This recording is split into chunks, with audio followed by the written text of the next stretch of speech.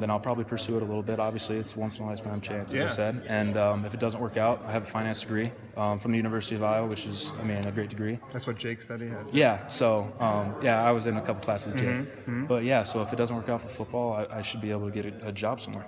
What are you doing for money now? That's a tough thing. I don't really have a source of income right now, so I'll probably have to get a job pretty quick here.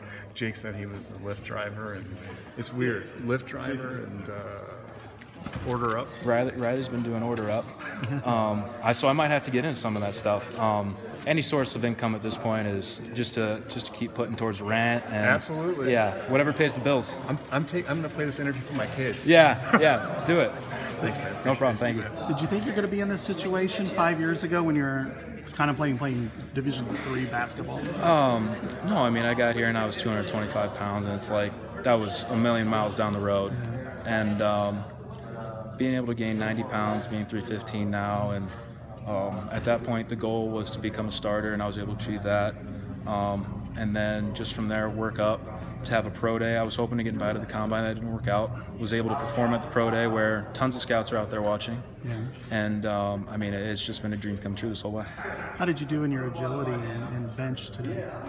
I was looking to get 20 on the bench. I ended up getting 17, which isn't too bad. I got long arms, long ways to go. But I thought my agility was pretty good. I'm not sure what my times were, but I felt fast. I think Doyle's keeping it a secret.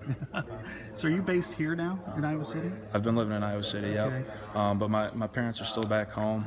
But I'm going to stick around here definitely and keep training and keep trying to become a better player.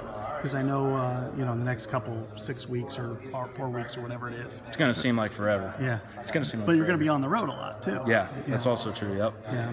Had some interest from teams. The more you're traveling, the better, because you're working out in front of teams and stuff like that.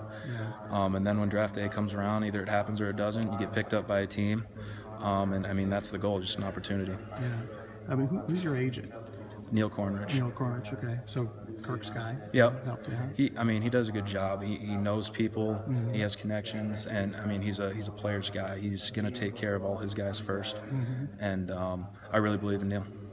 And what's been the workouts been like here with everybody? I'm sure you've been working out with 10 other guys probably, and then Marshaliana happens to walk in once in a while. Yeah, originally it was just about 5 or 6 of us because a couple of guys left and went other places, and then. Over the last few weeks, we've had everyone come back, and it was a great experience. I was talking about Jake Doozy coming back in. It's just great to have old faces back in the building and working out with those guys again.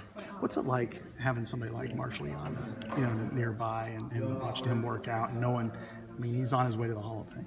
It's really incredible because the guy's the nicest guy you'll ever meet, and he gets on the field and the switch turns, and he's the baddest guy out there. I've been hearing he's the best in the league, and he works his butt off, and it's no surprise that he is. Yeah. Thank you very much. Appreciate it. Good luck. Thank you.